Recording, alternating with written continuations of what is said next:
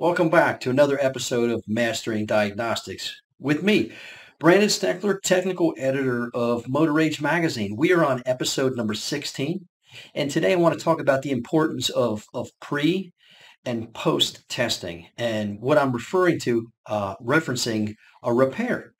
In other words, I want to view data as a diagnostician because I am a scientist, just like you are, whether you like it or not.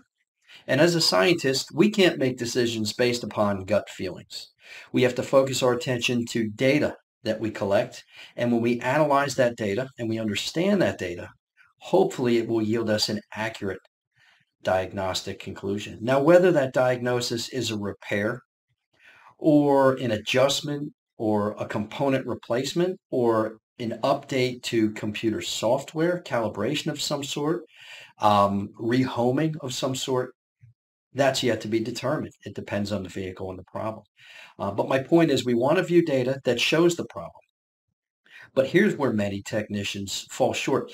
After they fix the problem, they take the vehicle on a road test, they verify the problem is gone. What I really mean is they verify the symptom is gone, and then they give the keys back to the service advisor.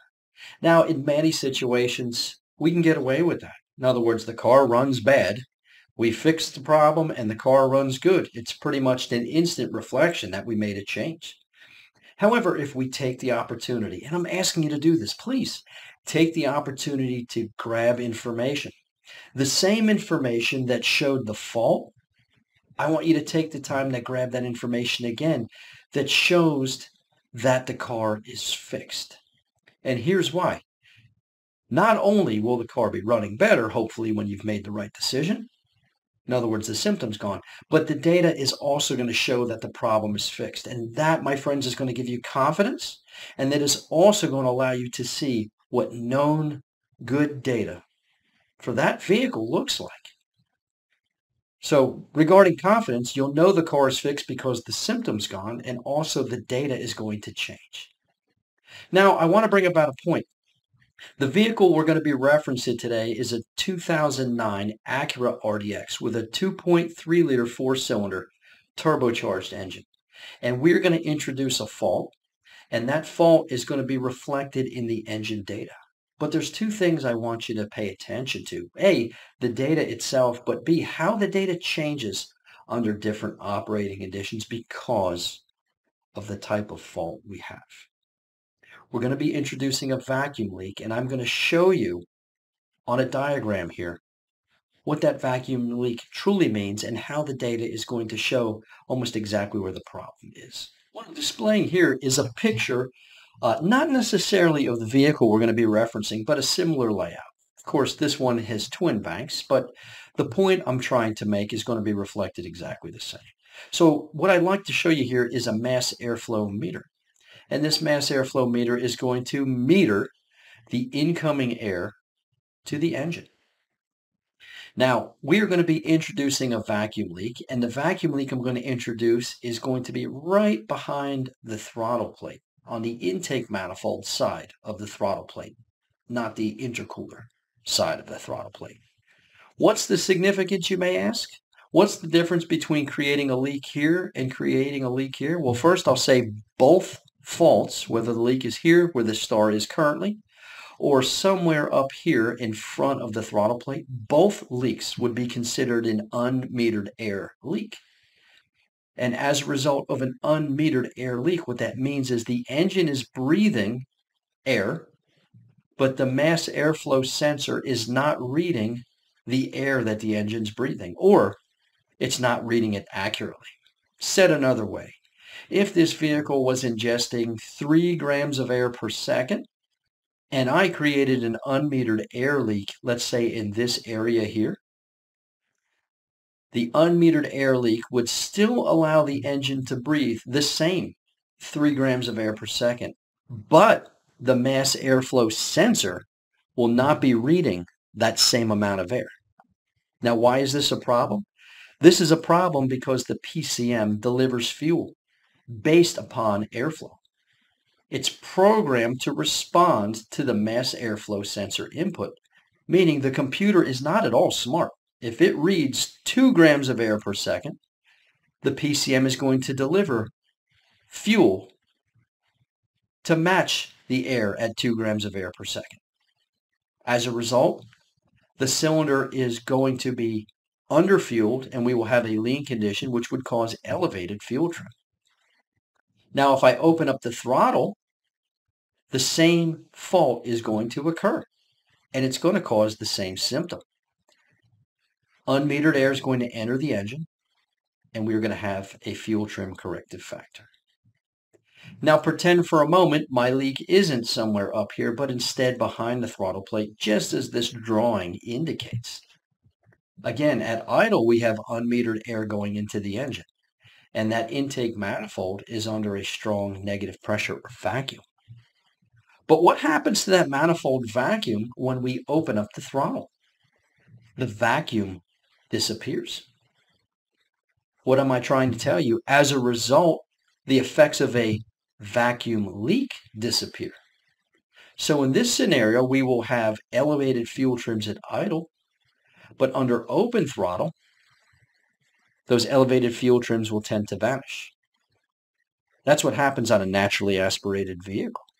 But in this scenario, under turbocharged, under pressurized induction, that vacuum leak will disappear, but then again, the turbocharger will pressurize the intake manifold.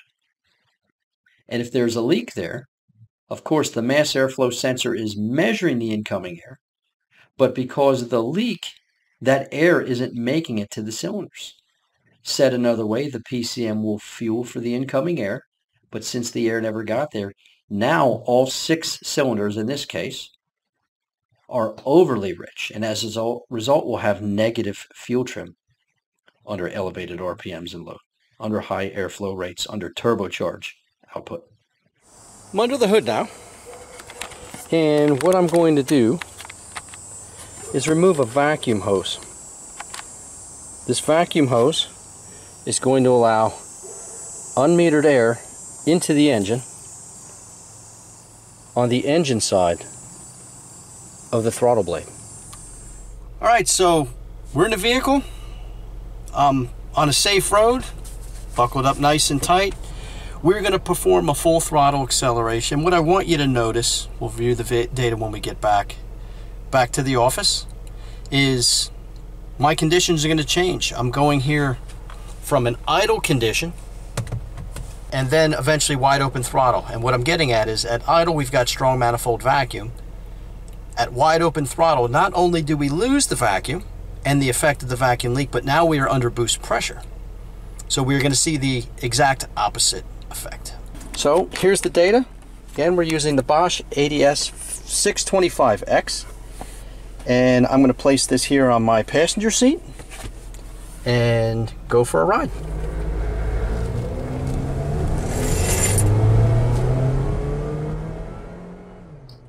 Viewing the data from the scan tool, when I started the vehicle,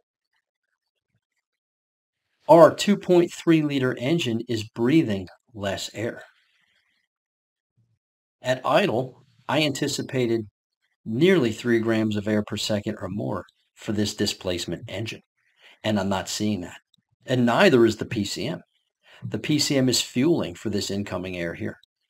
But it's clear to me that more air is entering the engine because our fuel trim is significantly elevated.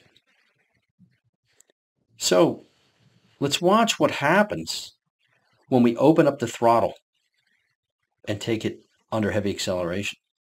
As we begin to accelerate the vehicle, watch what happens to fuel trims here. As RPM increases, the fuel trim starts to come down. And as a result of the engine increasing in speed and airflow, the fact that the fuel trim is coming down tells me that more air is being measured by the air mass meter than is actually entering the engine. Considering this vehicle's configuration as a turbocharged or pressurized induction system vehicle, this is the classic case of a vacuum leak, otherwise stated a leak behind the throttle plate on the intake manifold side of the throttle plate. So this data yielded us a hypothesis. We are going to investigate under the hood, and we would find our vacuum leak. So next comes the repair. So with the repair of the vacuum leak, we can see that we are now reflecting over 3 grams of air per second, which I would anticipate for this 2.3-liter turbocharged engine at idle. I am not considerably happy with these fuel trims, but they're certainly not plus 25%. So according to this data, we've made a significant change in the data, and the vehicle idles better. Now, taking this vehicle under higher RPM, we could see that our fuel trim, right before we go into open loop, is not terribly high, further indicating that the vehicle is fixed. So as you can see, viewing pre and post repair data can give you some insight as to whether or not you actually fix the problem before you even get on the road. However, after you get on the road and you recapture that same data, this not only gives us confidence because it proves the vehicle's fixed before we give it back to the customer, but it also improves our fix right the first time score and potentially our profits. Thanks again for joining me on this episode of Mastering Diagnostics. I'm Brandon Steckler, technical editor of Motor Age Magazine, and I hope you join me next time. Have a great day.